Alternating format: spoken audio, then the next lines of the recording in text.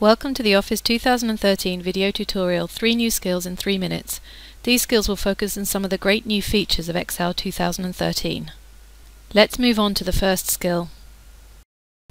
Flash filling your dataset. Take a look at this list of email addresses. I would like to separate the first name and the surname to facilitate sorting. Look how easy this is. I click into the first name column and begin to type the first person's name. I then start typing the second person's name, and Excel instantly recognizes what I'm trying to achieve and flash fills the rest of the column. Let's try this once again with the surname. Start typing the first person's surname, repeat in the second row, and instantly Excel recognizes and flash fills the rest of the column again.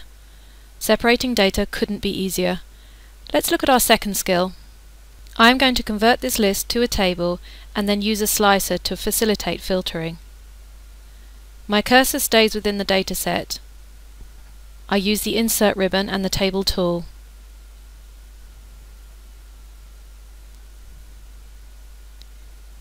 Instantly the table receives an auto format. On the Design ribbon of the Table Tools Contextual tab, select Insert Slicer. I am able to create a slicer out of any of the column headings within the dataset. In this case I will choose Employee Name. Once the slicer appears on the spreadsheet, you are able to move it around and manipulate the number of columns.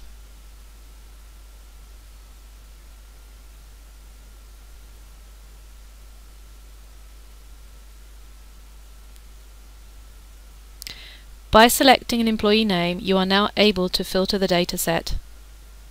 Use Control if you wish to select more than one employee at a time.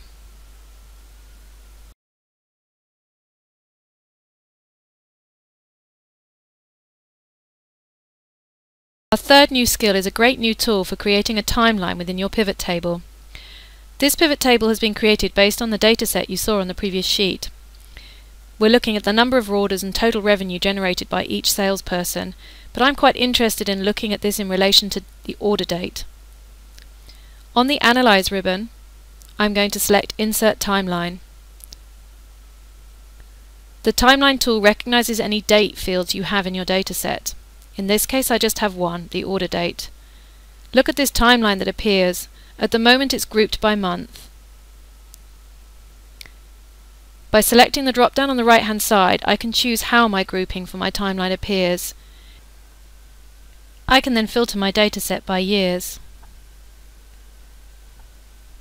Alternatively, I can go back to the timeline and change the grouping to quarters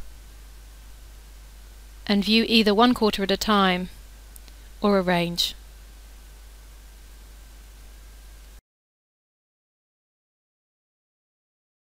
Time's up. Thanks for listening. If you need any further advice or training, please visit the website.